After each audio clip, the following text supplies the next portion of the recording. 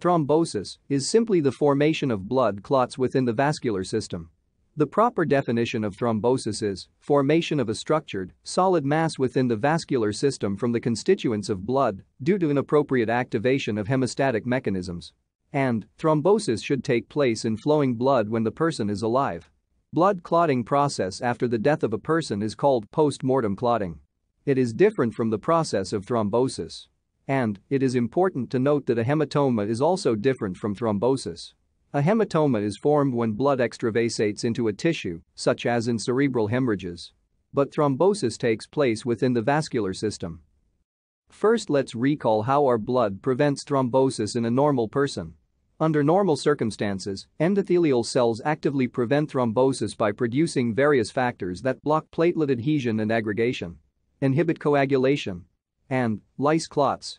These are called antiplatelet, anticoagulant, and fibrinolytic effects respectively. First, let's see antiplatelet effects. Endothelial cells constantly secrete nitric oxide and prostacyclin, which inhibits platelet adhesion and aggregation, and thereby prevents thrombosis. Also, intact endothelium prevents platelets from coming into contact with subendothelium. Furthermore, endothelial cells produce adenosine diphosphatase, an enzyme which degrades ADP to further prevent platelet aggregation. After a platelet plug is formed, the next step of hemostasis is activation of the coagulation cascade, which ultimately results in deposition of fibrin over the platelet plug. Anticoagulant effects are aimed at inhibiting the coagulation cascade. Endothelial cells secrete heparin-like molecules, which act as cofactors for a molecule called antithrombin 3. Antithrombin 3 in turn inhibits factor 2, 9, and 10, and inhibits coagulation. Endothelial cells also secrete a molecule called thrombomodulin, which binds to thrombin, also known as factor 2. Thrombin in turn activates an enzyme called protein C. Activated protein C then inhibits factor 5 and 8 to inhibit coagulation. Fibrinolytic effects are aimed at lysing the clots after fibrin deposition. Endothelial cells produce tissue-type plasminogen activator, which induces the conversion of inactive plasminogen into its active form, plasmin. Then plasmin cleaves fibrin to degrade thrombi. Now we know how our blood prevents thrombosis in normal physiological conditions. Next, we move on to the pathology part. 3 primary abnormalities of the circulation lead to the development of thrombosis, called Virchow's Triad. They include endothelial injury, alterations in the normal blood flow. This could be either turbulence or stasis of blood, and hypercoagulability of blood. This diagram is from the Robbins textbook of pathology. These factors can promote thrombosis independently or in combination, and they are also interconnected. Endothelial integrity is the most important factor to maintain the normal blood flow. Endothelial injury can predispose to thrombosis, and at the same time it can alter the normal blood flow and induce the hypercoagulability of blood. Abnormal blood flow may also cause endothelial injury and can induce the hypercoagulability of blood. Let's discuss about these factors in more detail in the following sections. Endothelial injury is the predominant factor for thrombosis in the heart and the arterial circulation. Major causes for endothelial injury include ulcerated atherosclerotic plaques, hypertension and turbulent blood flow, inflammatory conditions involving blood vessels such as vasculitis, hypoxia, bacterial toxins, cigarette smoke, radiation, intravenous injections, and homocystinemia. When there is endothelial damage, the underlying subendothelium may be exposed. Then platelets get adhered to the subendothelium, followed by aggregation of more and more platelets to form a platelet plug. Then the coagulation cascade gets activated with resultant fibrin deposition over the platelet plug. When blood flows over this primary thrombus, other cells such as red blood cells and white blood cells also get entrapped within the fibrin meshwork. This newly formed thrombus tends to protrude towards the lumen of the vessel. So, it causes turbulence with more platelet adhesion, resulting in a thrombus of alternating layers of platelets, fibrin, and red blood cells.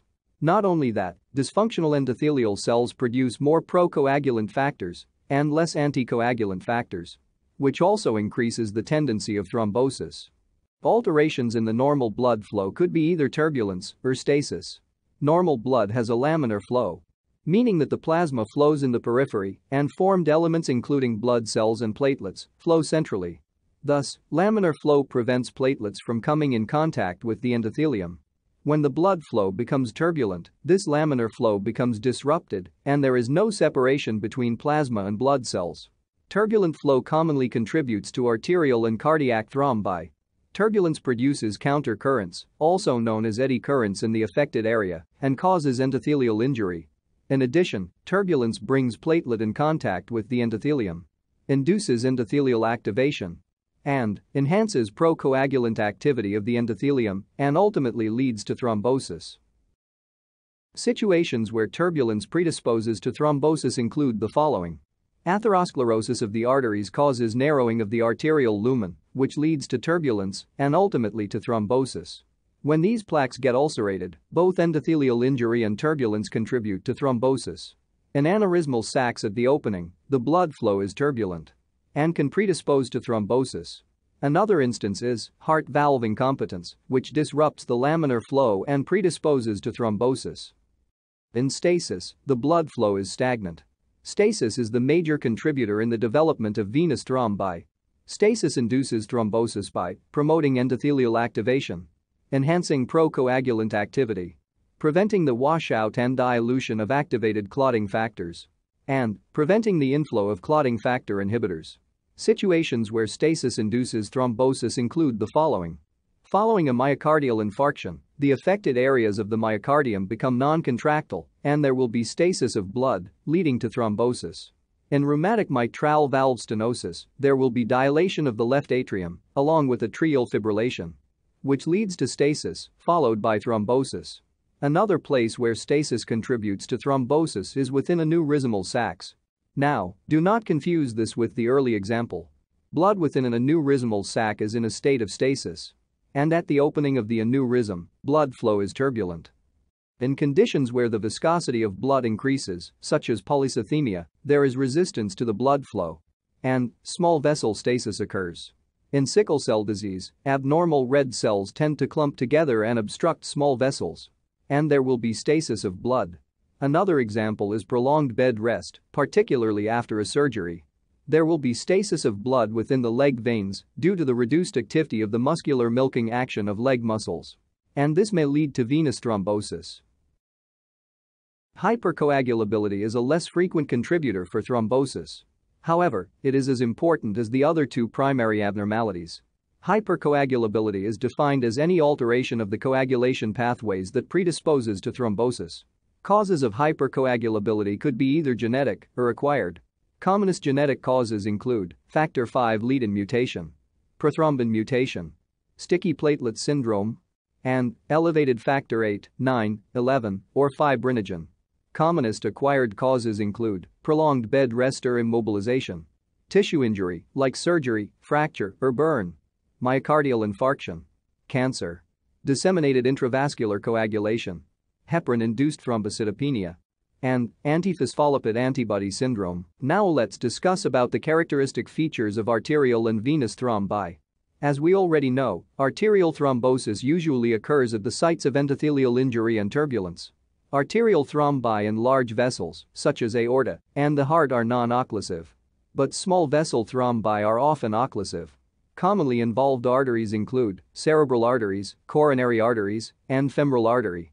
Atherosclerosis is the major cause of arterial thrombosis because it causes both turbulence and endothelial injury. Arterial thrombi show characteristic alternating bands of pale and dark areas, called lines of Zahn. Pale areas represent platelets and fibrin component, and dark areas represent red blood cells. More common clinical manifestation of arterial thrombosis is ischemia and infarction of the tissue distal to the thrombus if it is occlusive, such as in myocardial infarction and stroke. In addition, they can embolize due to the rapid flow. Venous thrombosis can be broadly categorized into two types: Thrombophlebitis and phlebothrombosis. As the name suggests, in thrombophlebitis, inflammation of the veins leads to thrombosis, and the thrombus is well attached to the vessel wall. Inflammation could be either sterile or non-sterile. Causes of sterile inflammation include trauma, radiation, intravenous solutions, and certain chemicals. In non-sterile inflammation, presence of infection causes formation of septic thrombi. And these thrombi may give rise to septic emboli. In phlebothrombosis, there is no inflammation. Stasis plays a major role in the formation of thrombi. Risk factors include immobilization or prolonged bed rest, trauma, hypercoagulability, surgery, a situation where the synthesis of clotting factors by the liver increases, and heart failure. Phlebothrombosis predominantly occurs in superficial and deep leg veins. Superficial phlebothrombosis typically occurs in the saphenous vein. Common clinical manifestations include local edema and swelling, impaired venous drainage, both of which predisposes to overlying skin infections and varicose ulcers. Pain and tenderness is another complaint. Embolization in superficial venous thrombosis is rare. Deep venous thrombosis commonly occurs in popliteal, femoral, and iliac veins. Most often they embolize to the lungs, giving rise to pulmonary infarctions. They also cause pain and local edema. In contrast to arterial thrombi, venous thrombi are more red in color because they have more red blood cells and less platelets. Therefore, lines of Zahn are not very prominent in venous thrombosis.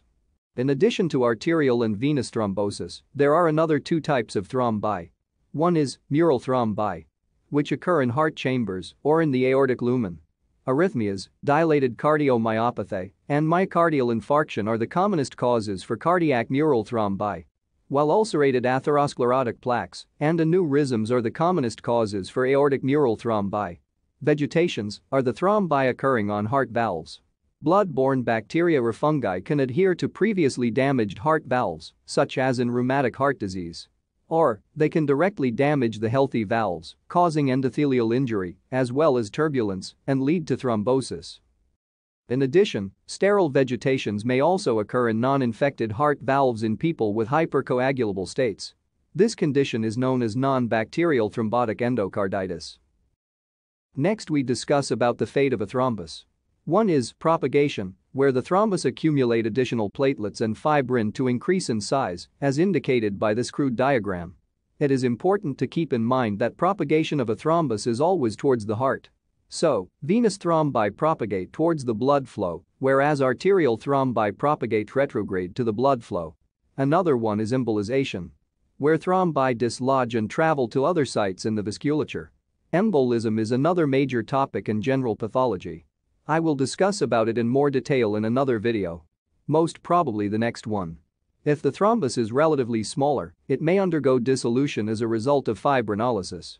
However, older thrombi become resistant to fibrinolysis because of the extensive fibrin deposition. Therefore, therapeutic administration of fibrinolytic agents such as tissue plasminogen activator is generally effective within the first few hours of a thrombotic episode. Older thrombi which are resistant to fibrinolysis may undergo organization or recanalization with time.